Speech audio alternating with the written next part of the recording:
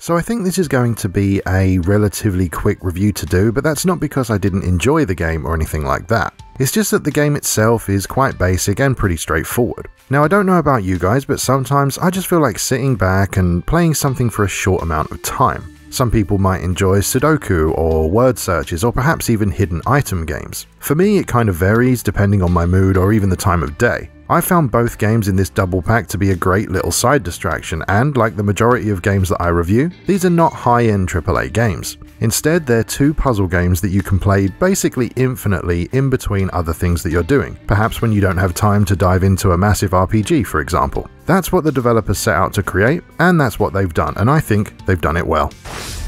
So before we get into what this double pack actually contains, let me give you some information regarding the physical release. Firstly, a full disclaimer, I was sent a physical copy of the game for free for review ahead of its official release on April 15th, 2022. I have the Nintendo Switch version, but it'll also be available on PS4, and of course you can play it on PS5 via backwards compatibility. I won't show you the actual physical edition this time purely because it's basically just like any other Switch release. However, each Nintendo Switch copy does come with a branded stylus for use with the Switch's touchscreen, which I appreciate. It's also worth pointing out that both games that you get in this double pack are already available via digital download. The physical version, however, puts two games together on one physical cartridge, so it's great for collectors. As far as I'm concerned, the more games that get a physical release, the better. So what games are part of the Double Strike physical release? Well, both games are part of the Bishoujo Battle series. You get Mahjong Solitaire and Cyber Panic on the same physical cartridge and with absolutely no downloads required. The first game, Mahjong Solitaire, is the oldest of the two and takes the classic game of Mahjong and introduces a slight twist. As the player, you'll need to match two of the same tile to remove them from the board. However, you can't select a tile that sits between two others or under another tile. This creates a sort of strategy scenario where you need to think a few steps ahead because removing the wrong tiles may leave you with no legal moves left to make and force a restart. There's also a combo system where you can earn more points for making faster moves and an overall timer that you can extend by simply removing tiles. Each stage consists of 3 rounds, and by clearing each stage you can unlock new costumes for the various girls in the game. The costumes do get a little bit more spicy as you unlock them, but the game's rated as PEGI 12 here in the UK, so there's no actual nudity whatsoever. The second game on the cartridge, Cyber Panic, is a little bit different. As you can see, you have the silhouette of one of the game's girls on the screen, and you control a small chibi-style head. The idea is that when you move your cursor onto the silhouette, you'll automatically draw a line on the image, and once you've drawn a box of any size,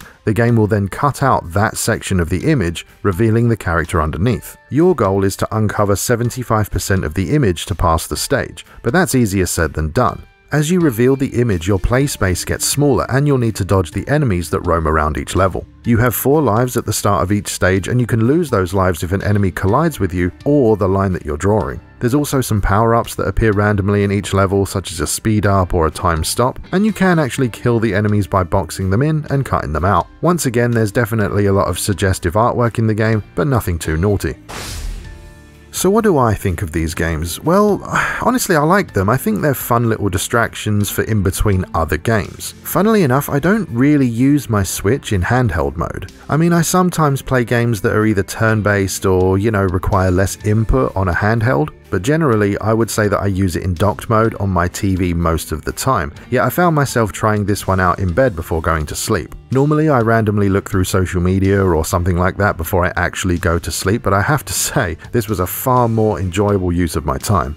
So what can I point to as things that I like? Well, I mean, these are very basic games, so there's not really going to be a huge amount to say. While I am familiar with real-life Mahjong, having played it quite a bit myself, I did quite enjoy that game, but I think if pressed, I would actually say I had more fun with Cyber Panic overall. Both games are pretty good in their own way, of course, but Cyber Panic just feels a little bit more action-orientated and interesting to me. Both games are perfect examples of easy to pick up and difficult to master, and for me at least, it has that just one more game kind of feeling to it. Once again, I find myself in a situation where I'm playing a game that I didn't really know that much about, far more than I ever thought I would, and that's great. I actually found it quite relaxing to just, make a cup of tea or coffee, something like that, and sit on the sofa with the games in handheld mode, and then put some reruns on the TV for some background noise. Playing these games like that worked really well for me, and I would guess that's how most people tend to play puzzle games. I mean, I could be wrong about that, so if you play your puzzle games differently, let me know how you do it in the comments down below. In terms of content, I think there's a good amount to get through here, and some of it is honestly quite challenging. Both games do have an easy mode, but I decided to just stick with the normal setting for my sessions. The Mahjong game itself is pretty much infinitely replayable. I mean, it's got 100+ layouts and then randomized patterns of tiles on top of those layouts, so